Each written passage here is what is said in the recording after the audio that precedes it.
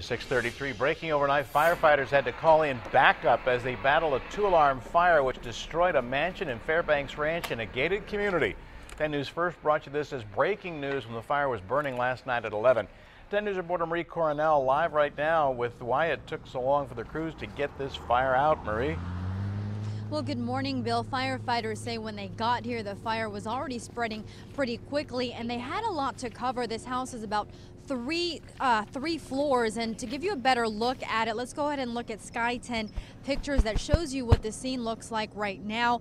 You can see smoke coming from that house. Crews have been here overnight since about 4:30 this morning when we got here. They've been watching out for hot spots.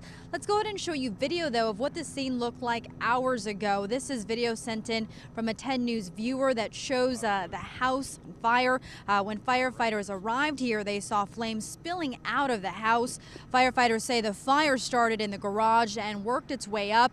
This is about a 10,000 square feet house. Right now, we are told the house was empty because it was under construction, and we are told that some neighbors were evacuated but were allowed back into their homes shortly. We also were told a firefighter was injured while battling this fire, but he was treated and will be okay this morning. And firefighters say at one point it got so dangerous they actually had to call for backup, and that's why they're taking extra precautions this morning.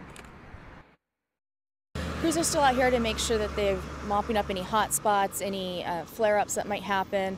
The reason it's taking so long with this particular fire is because the house was under renovations. There was a lot of construction materials, paints, that kind of thing. Now, just to give you an idea about how much these houses are worth, looking at the realty websites, we found that there are multi-million-dollar homes just beyond that gate. Right now, the cause of this fire is still under investigation. We're live from Fairbanks Ranch this morning. Marie Coronel, 10 News.